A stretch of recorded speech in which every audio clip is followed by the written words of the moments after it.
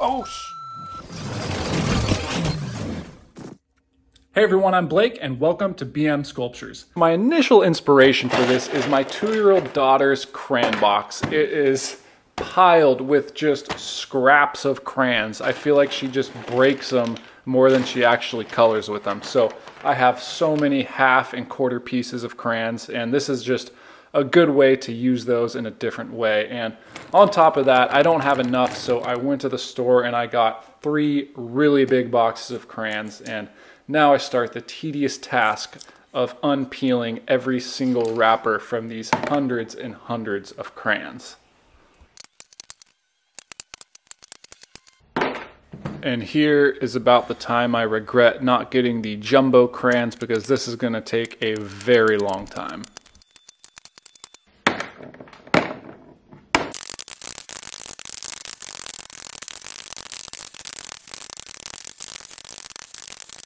And now that all the crayons are unwrapped, it's time to start working on the mold that I'm going to pour them into. And I just used some scrap wood here with some tape on all the walls, as well as silicone so the crayons don't stick.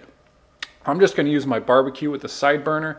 I'm going to get a really old pan, and my plan is to just throw in all different colors of crayon, melt them, and then pour them into the mold.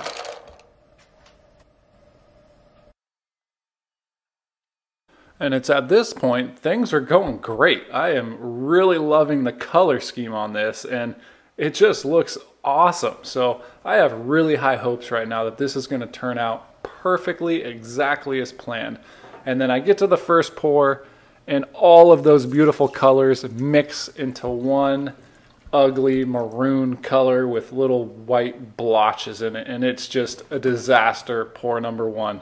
On top of that, I'm going to put the pan back on the burner, and it just combusts. There's just flames everywhere, so I turn off the burner, and I have to start thinking, how am I going to get these flames out? So I think of what I think is a great idea.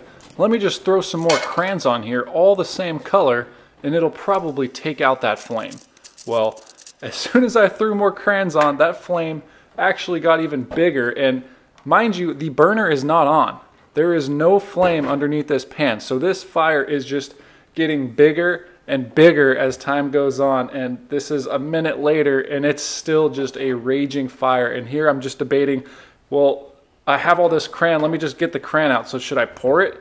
And I keep going back and forth. Do I want to pour it? Do I want to leave it? What am I going to do here? I'm close to the house, the barbecue is right next to the wall, and here I'm going for it. Let's pour this thing in flaming. And things did not get any better doing this. It is a flaming crayon liquid pouring into this wooden mold. Not the best situation. I have a fire inside the mold.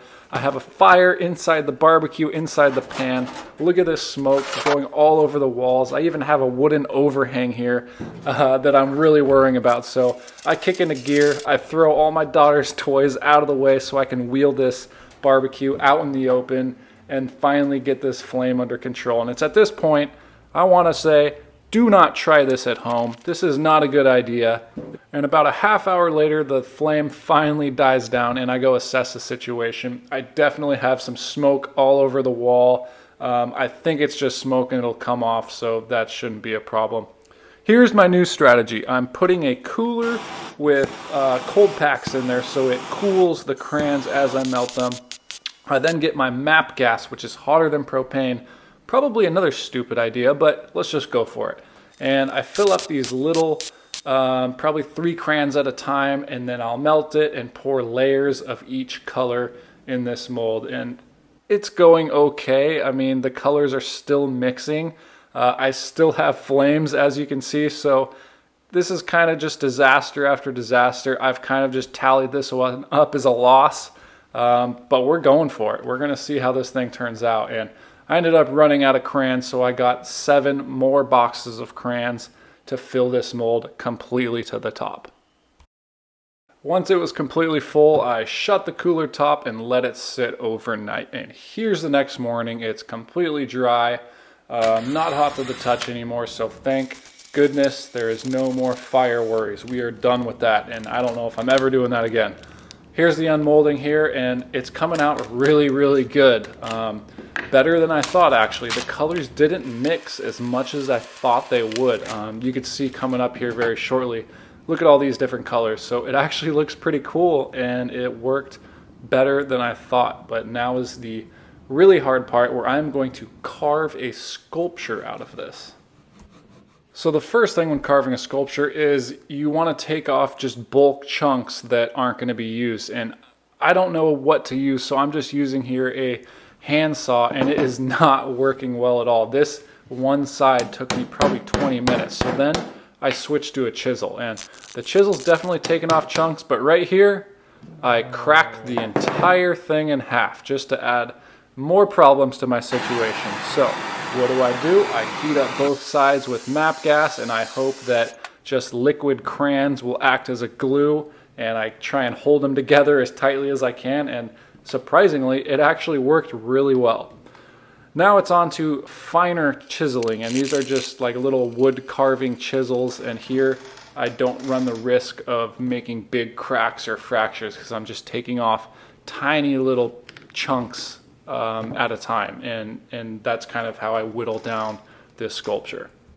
Now this is a very, very messy situation, but I gotta be honest, it is really, really fun to work with. I mean, this is so much easier to carve than wood or foam, and it's just actually really fun to carve because it's so smooth. I mean, I've never carved soap or wax before, but I'm pretty sure it's basically the same thing. And again, I'm just kind of pleasantly surprised with how this thing carves with woodworking tools. And this just gets me kind of curious. I would love to hear if any of you do soap carvings or candle or wax carvings. What kind of tools do you guys use? Because I have no idea what to use, and I'm sure that would be basically the same consistency. So that would really help me out. Let me know in the comments if you've ever carved anything like this. And here I'm just using a little smaller chisel to carve the details of the face. And can you guess what this is yet? I hope you can, but we'll see. You never know. Here I'm just kind of refining more details. This is probably 2 hours in, and then I use this little scraper thing kind of to smooth everything out. Just when you thought I was done playing with fire, I'm a little pyro, so I needed a little bit more. So here I'm just using the torch and trying to smooth out all those carved marks, and it actually worked really, really well. Now the only thing left to do is to test it out. And the cool thing about this is it is a multicolored crayon. I got different colors on the legs, the ears, the back, the butt, the tail. I got all these different colors that I get to use, and this is basically the best crayon ever made, a universal colored crayon. So Crayola, if you're watching this, let me know if you want to start production. I'm ready. Let's make it happen. And here it is, the finished bear sculpture carved out of 500 melted crayons that almost cost me my house. If you like this video, please give it a thumbs up. Be sure to check out all my other videos, and please consider subscribing. I'm Blake from BM Sculptures. Have a good one.